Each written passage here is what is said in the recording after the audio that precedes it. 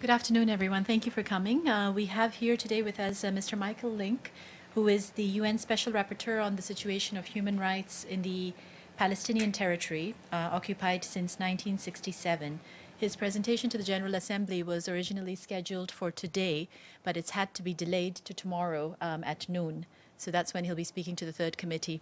I'll pass the floor to him. A press release just went out, and it's in the back of the room. Please go ahead, Mr. Lynk. Thank you very much. I have a short statement to read with respect to my report, and then I'm happy to take questions. Israel has occupied the Palestinian Territory for 50 years with no end in sight.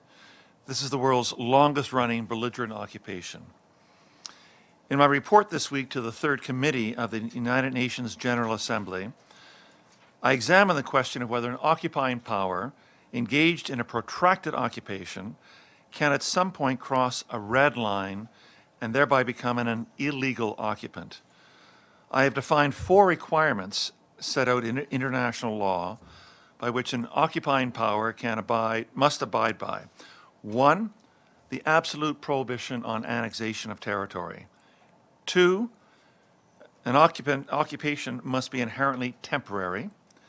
3, an occupying power must always act in good faith. And 4, the occupying power must act in the best interests of the protected population. As I describe in some detail in my report, the extraordinary duration of the occupation, Israel's acquisitive and expansionary role in colonizing the occupied territory, the diminished Palestinian economy and the shrunken space for Palestinian daily life, and the systematic violations of human rights of the Palestinian people all indicate that Israel has violated these foundational principles. The laws of occupation are very clear that the occupying power cannot treat the territory as its own, nor can it make claims of sovereignty. Yet, this has been Israel's persistent pattern in governing the occupied Palestinian territory for much of the past 50 years. In my report, I recommend, based on this analysis, that Israel's role as the occupying power has now reached the point of illegality. This is a seminal precedent in international law. In late 1960s and early 1970s, the United Nations and the International Court of Justice declared that South Africa's mandate over Namibia was in violation of the fundamental tenets of international law, and South Africa's mandate over Namibia had now become illegal. This was an important turning point in the long road towards Namibia's independence. This international community's failure to this point to answer Israel's splintering of the Palestinian territory and disfiguring of international law has been a great detriment to the peoples of Israel and of Palestine, as well as to the development of and respect for international law. International law is the promise that states make to one another and to their peoples that rights will be respected, protections will be honored, agreements and obligations will be satisfied, and peace with justice will be pursued. The international community has long demanded Israel to bring a complete and expedient end to the occupation. Instead, the occupation has deepened and thickened. The traditional approaches of international diplomacy have proven inadequate. We need a new toolbox. The tools of declaring Israel as the illegal occupant stands as one of the most effective possibilities of moving this century-old conflict and this half-century-old occupation to a durable and just end based on the principles of equality and human rights. Further, I call upon the international community to use the robust tools at its disposal to apply the pressure that is needed to ensure that Israel brings an end to the occupation and upholds its obligations under international law. It is only with the full commitment of the international community to the principles of international law that this is going to be resolved. I hope my report may provide a way forward on this issue, which has gone unaddressed for a long period of time. Thank you, and I'm happy to receive your questions. Thank you, Mr. Lynk. Yes, we'll start in the back.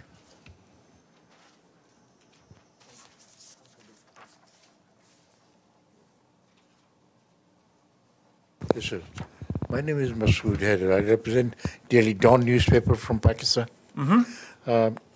Your appeal, I mean, passionate as it is, and you've been trying to counsel Israel to what you call abide by the various resolutions of the United Nations and the in Geneva Assembly, in General Assembly in Geneva.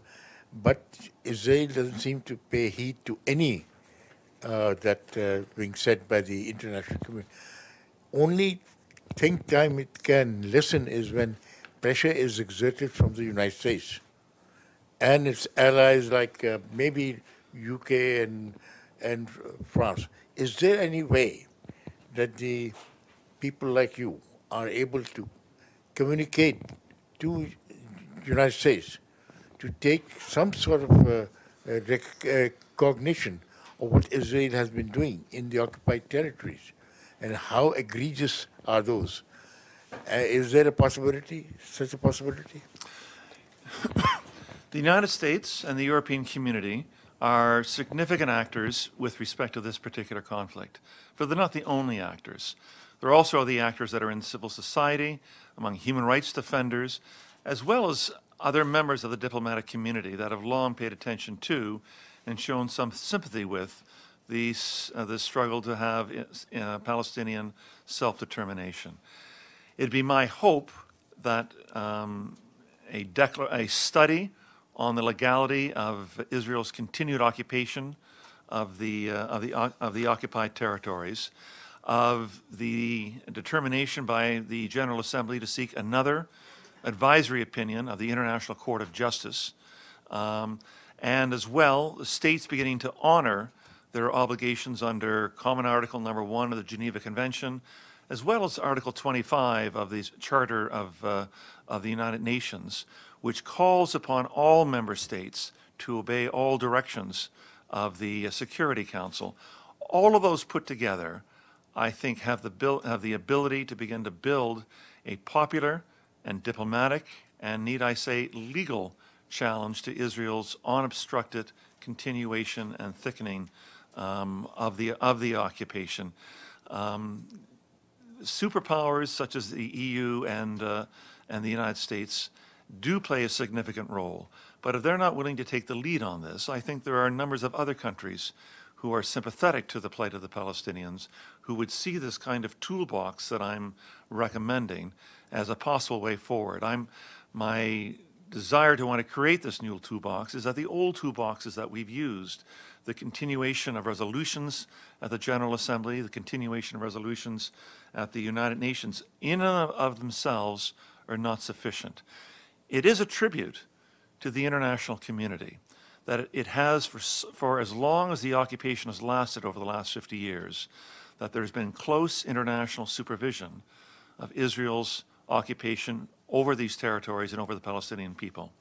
But it is no tribute to the international community that as the occupying power has defied resolutions from the Security Council and the General Assembly and has deepened and thickened its occupation and is now at a state where it's proclaiming the possibility of further annexation of occupied territory.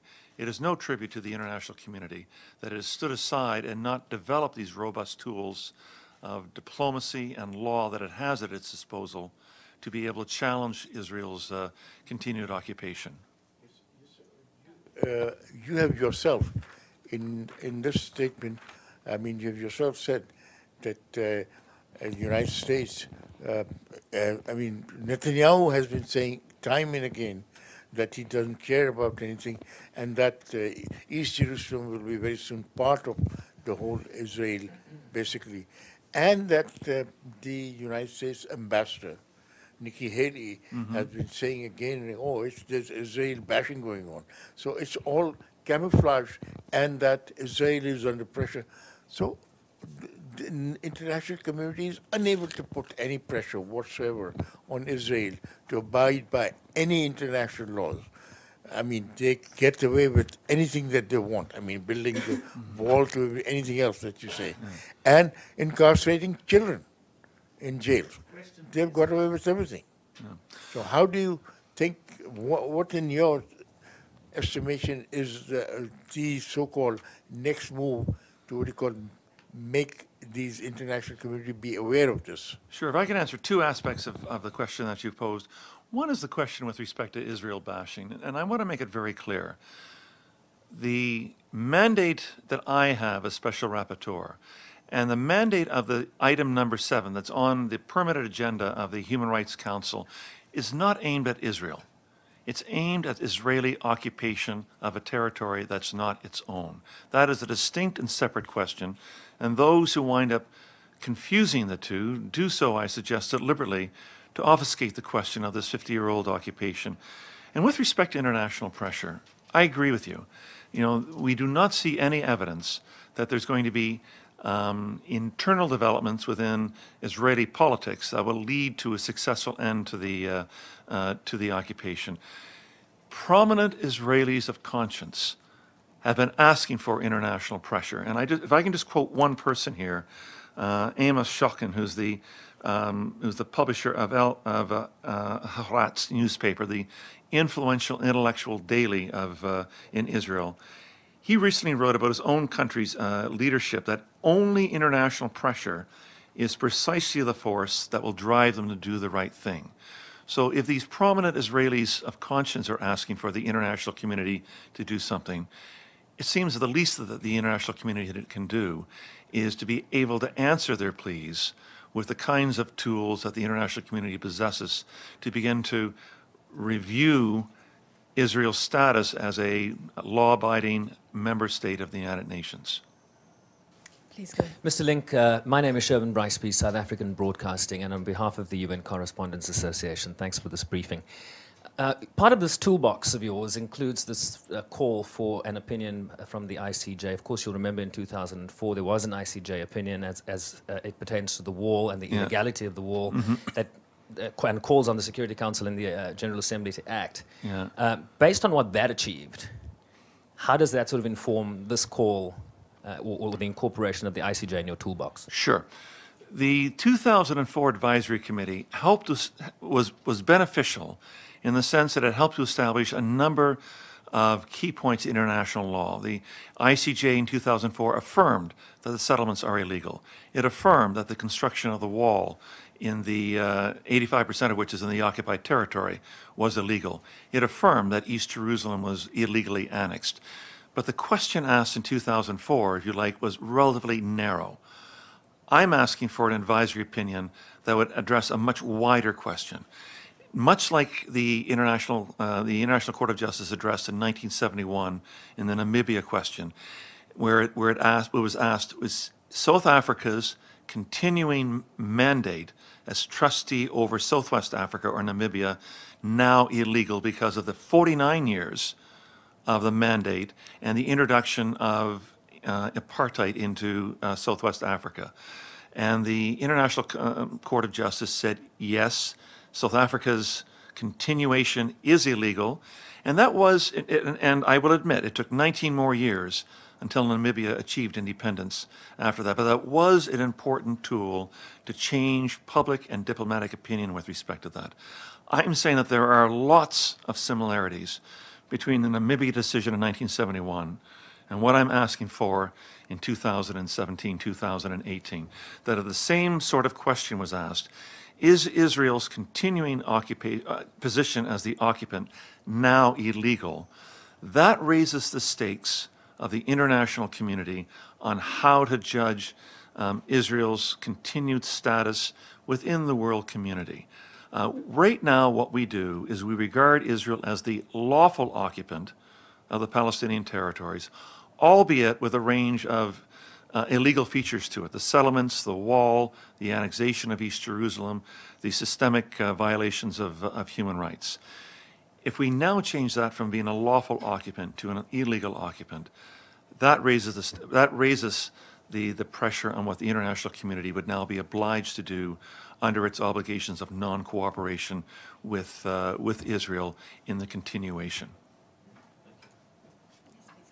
Thank you, Mr. Lynk. My name is Jordan Dagams. I'm from Jordan News Agency. I'm from Jordan, so I follow the whole story from the beginning. and I really support what you say, but I have a question because my job is to ask the question about your legal push or the legal box and the legal tools you have.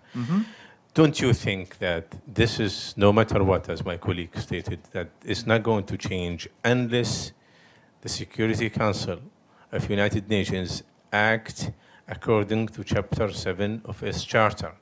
It means that to impose sanction against the occupant, because otherwise we're going to have another 50 years of occupation. Do you think that the Security Council, as the organ of United Nations that's responsible for peace and security, including Palestine, that should change its resolution at least once to impose sanction on Israel if remain in violation of international law? And in this case, they support the toolbox that you are proposing. What do you think? And after I have, with my colleagues, when they finish, I have another two small questions. Okay.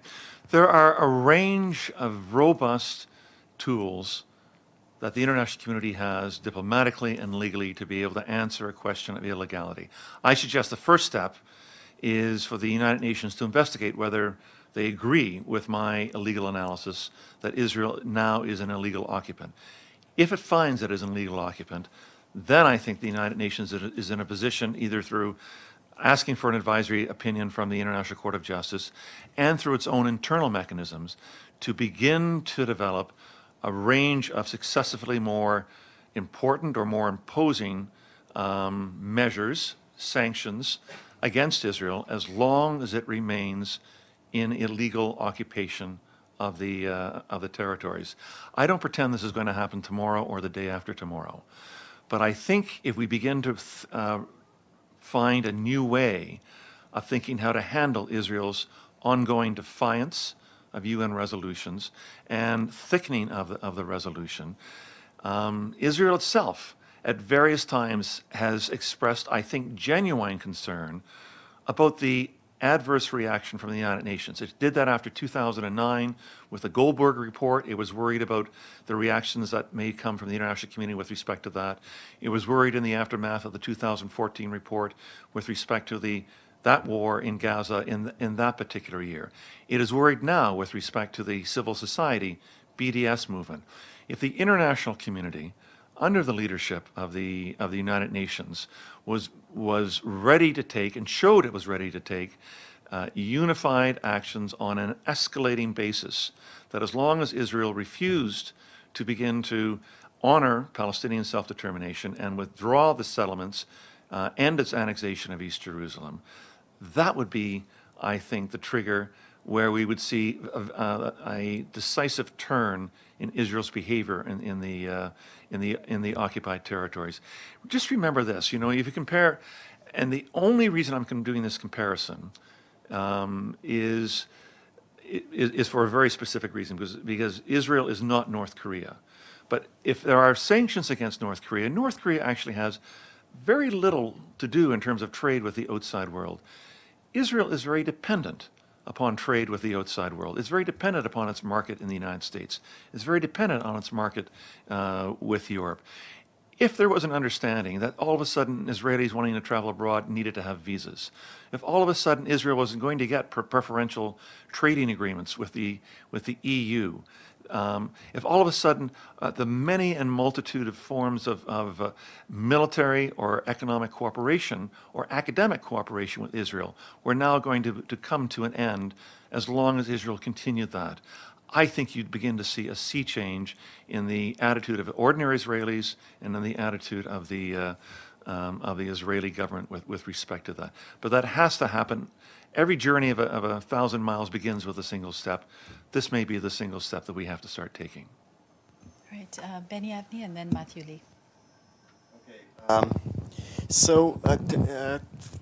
Unlike some of your predecessors... Sorry, you didn't introduce yourself. Benny Avni with the New York Post and the Daily Beast. Unlike some of your predecessors, you haven't, in your report, mentioned any violations by Palestinians, by the Palestinian Authority, by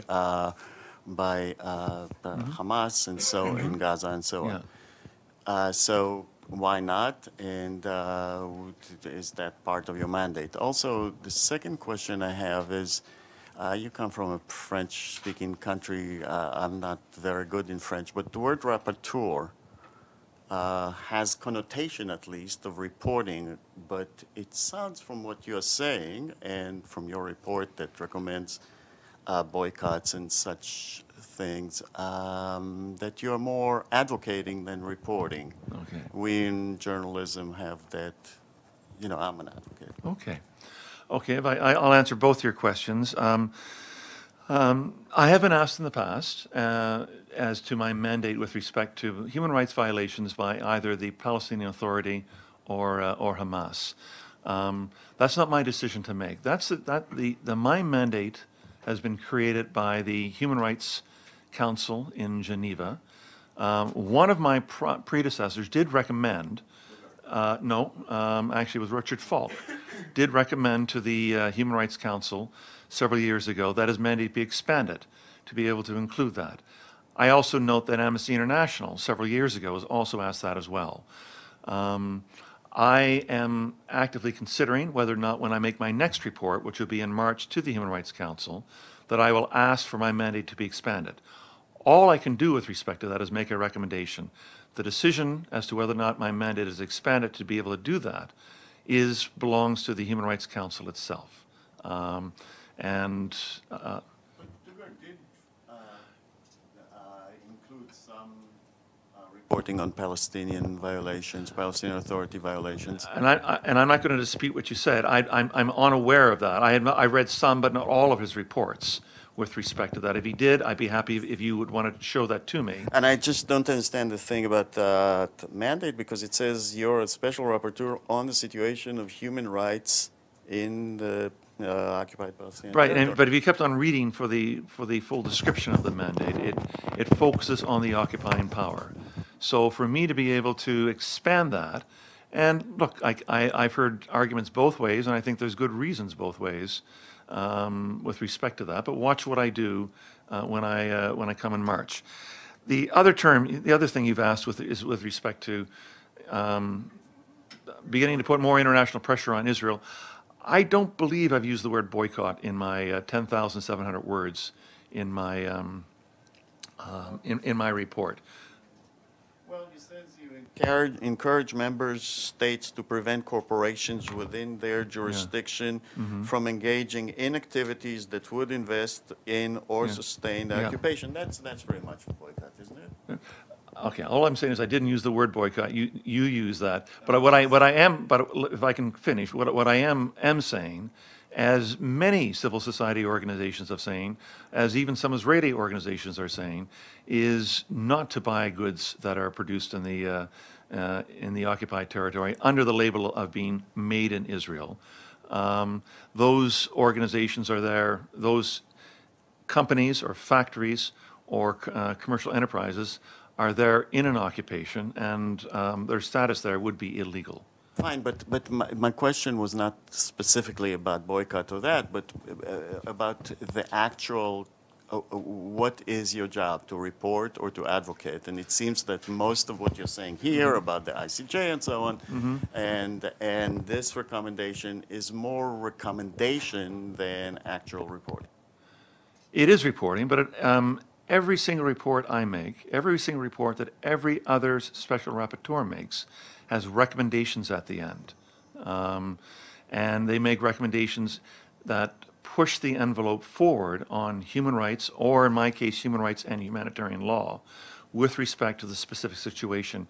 If you go back and read the reports of any of my predecessors as a special rapporteur in the occupied territories, they have made a range of recommendations based on IHL and IHRL in ways in which to either improve the situation of the Palestinians living under the occupied, in the occupied Palestinian territories, and ways in which to try to encourage or force Israel to try to bring an end to the occupation. If you read UN Security Council and UN General Assembly resolutions, and I'm not saying recent ones, ones going back as far as 1980, and Resolution 476 in June 1980 said there was an urgent need to bring an end to the 13-year-old prolonged occupation. If it was prolonged in 1980, and if there was an urgent need identified by the Security Council to bring it to an end in 1980, what are you to make of an occupation that's now 37 years older in 1950? I think it was an urgent need to bring it to an end in negotiations, and I think that you know, you don't seem to think that that is the way to go, but coercion is. Well, no. I guess my point is that negotiations have led nowhere. That the continuation of the occupation is largely in the hands of the occupying power. There is a great asymmetrical range of power between the occupying power and the protected people under occupation. Kofi Annan said in March 2002 that there is no conflict in the world where the end goal based on international law is so clear as in the Israeli-Palestinian conflict, which is basically a two-state solution, a genuine state for the Palestinians based on the 1967 borders and the return of the occupied territory to the Palestinians, which includes the West Bank, Israel, and Gaza. And that would have to mean the evacuation of the settlers and the settlements that go with it. When I look at recent statements by the Prime Minister of Israel, he has said on 3 different occasions in recent months, number one, with respect to Jerusalem, East Jerusalem, Jerusalem is ours, united and forever. So there's no intention of wanting to give up on the illegally annexed East Jerusalem. Number two, he said at the end of August of 2017, there'll be no further uprooting of any Jewish settlements anywhere in the territories. Those are Jewish and those are ours forever. And he said 3 days ago that the Jordan Valley is and will always be Israel's. So it doesn't leave very much left for the Palestinians to want to negotiate, aside from a Bantustan of a strip thin going from Jenin at the top down to Hebron in the south. So I'm, in terms of what the negotiation position is of Israel, the negotiation position of the Palestinians, which I would suggest is probably relatively close to where international law is, there's a unbridgeable gulf. Again, aren't you straying? I'm afraid I'll have to give the next question. There are 2 more waiting, and then we're going to have to wrap up. Sure, thanks a lot. Matthew Lee, Inner City Press. I guess in order to I'd love to hear your analysis applied to, for example, Western Sahara, which is another occupation that on the. Mm-hmm. But I went to follow up on. You'd said that you'd never seen a John Dugard report that dealt with the other side of the issue, and the site is A/60/271. That's one of them. And I'm happy to take that, but I did say I had not read all those reports. Absolutely. Yes. And I just on the same topic, I just it's good to hear your view. Hannu Hallinen, who is another special rapporteur on the same mandate, even absent a change of mandate, sought to visit prisons, Palestinian prisons, to visit prisoners. So clearly, I guess if you could say, do you feel that there's nothing? And I'm asking mostly in the case of sort of journalists, like we're journalists here, and there are a number of journalists. There's been a sort of a decay in freedom. There's Jihad Barakat is somebody that was arrested for filming Abbas going through an Israeli checkpoint. There's Tariq Abu Zaid. So I'm just wondering, are you aware of these cases? In the course of carrying out your mandate, do cases of journalists arrested come to your attention? And if so, why do you choose not to look into them as how Hannu Hallinen did even under the existing mandate? Thanks. Okay, and you've sparked a new question in my mind with respect to that. I'm happy to go back and see those, and if they have used a creative interpretation that fits within the wording of the mandate, then maybe I don't need to ask for permission from the Human Rights Council. I do know that, as I said, Richard Falk did say he asked for and hadn't received, but I am acutely aware of what goes on with respect to the PA and Hamas. I've met human rights defenders, most recently Issa Amro, who is, I think, a strong voice for nonviolent resistance to the occupation, based in Hebron, inspiring many youth in Palestine to do that, who was arrested and kept in Palestinian detention for a week. There should be no division with respect to human rights. one of the guiding points of human rights is that they are indivisible. And my intention was to be able to come to a decision and make a recommendation come March when I next appear before the Human Rights Council. But, you know, if at your suggestion of the last two of you, if you think that there are creative ways within the current mandate to be able to do that, then I'm all ears. I'm all ears with respect to that, because no side is an angel with respect to this. And you did ask about Western Sahara. I'm not going to comment directly on Western Sahara, other than to say, Matt, that the four-part test that I've come up with respect to judging whether a protracted occupation would lead the occupier into being an illegal occupant is meant to be a universal test. It is not designed solely and only for the situation of Israel and Palestine. We'll just be able to take one last question, then we have another press conference. Okay, Benny Vansky, Fox News. You work for Benny Vansky, Fox News. Fox News, yes. Yeah, you work for the Human Rights Council, which is very anti-Israel, as everybody knows. How do you think the Israelis can take you seriously when you're appointed by a council that comes up with so many anti-Israeli resolutions and attacks on that country? Secondly, you mentioned BDS as an example of a civil society group. BDS is seen by many as being anti-Semitic. What's your view on BDS? Mm-hmm. And just last point, you say that Gaza is still occupied. Please explain that. Okay. First of all, with respect to the Human Rights Council, I'm appointed by the Human Rights Council, but my position is as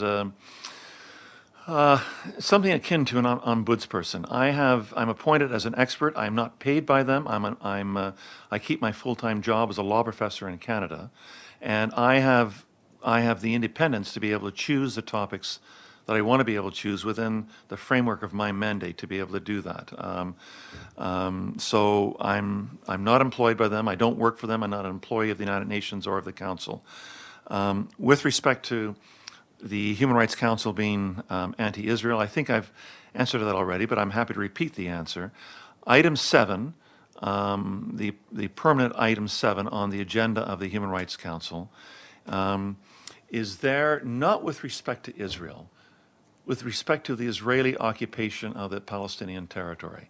And as long as Israel occupies, and I'm suggesting occupies illegally, someone else's territory in defiance of 40+ resolutions of the Security Council, 100+ resolutions of the General Assembly, and rulings from the International Court of Justice, there will probably be a continued focus at the Human Rights Council and at the United Nations until that ends.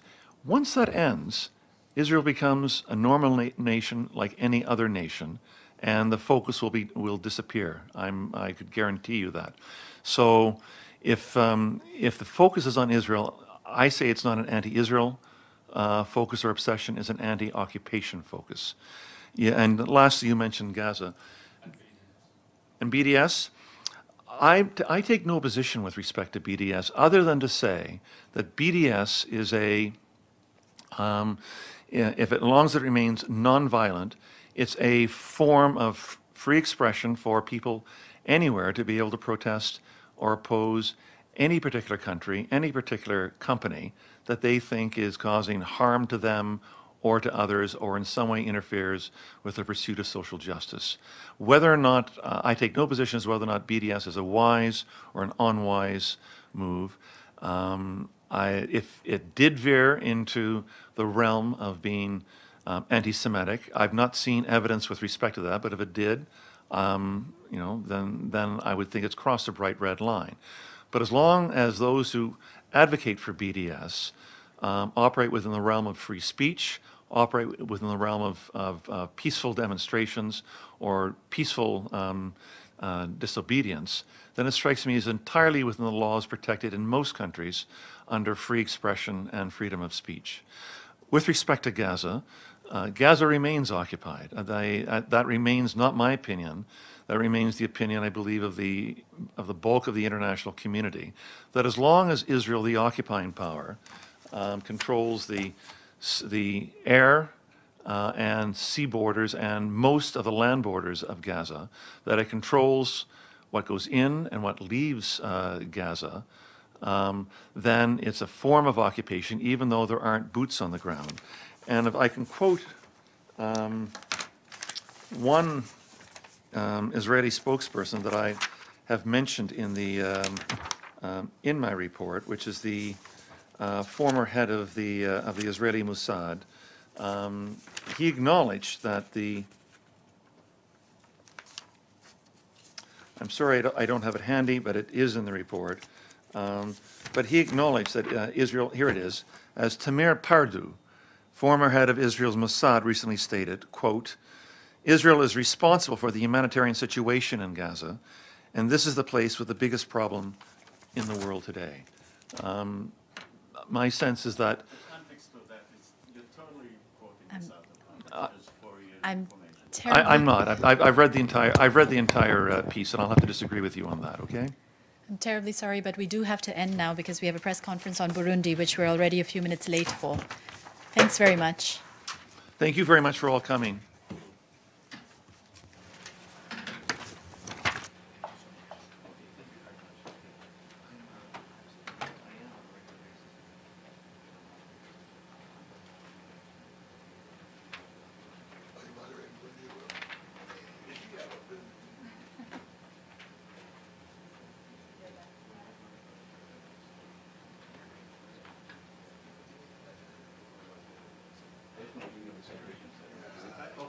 Thank you very much. And you were the one who was here last year. Yeah, yes, absolutely. Are you the one that...